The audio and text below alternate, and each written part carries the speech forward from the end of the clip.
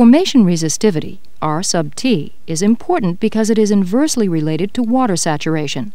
For example, in the uninvaded zone, all other things remaining equal, as the electrical resistivity of the formation decreases, the water saturation increases.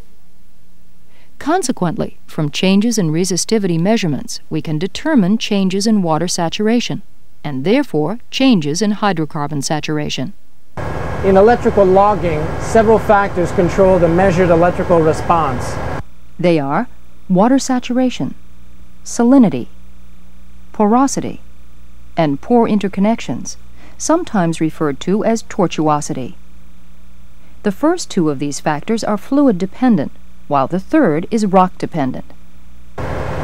Before looking at electrical logging techniques, let's examine how these factors influence our measurements. Starting off our simple experiment with a sample of distilled water, we pass a constant electrical current from here to here and measure the voltage difference caused by the current flow between here and here. As the salinity of the sample is changed, you can observe a change in the voltage reading. And as we remove some of the water, that is, change the water saturation of our sample, and replace it by another substance, let's say oil, the voltage changes again. Next, if we soak a sponge in our original distilled water sample to simulate a porous formation, and again pass an electrical current through the electrodes, we obtain a different voltage reading as compared to the ideal high porosity case. That is, no formation and only fluid.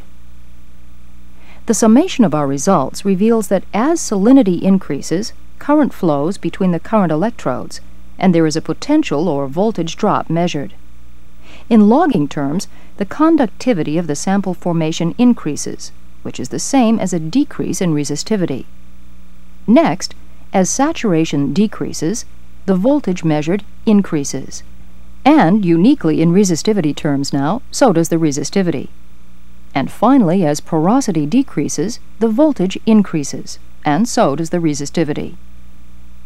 It is important to remember that resistivity is measured in ohm meters squared per meter, and arises from its definition as the specific resistance through a sample of a certain length and cross-section.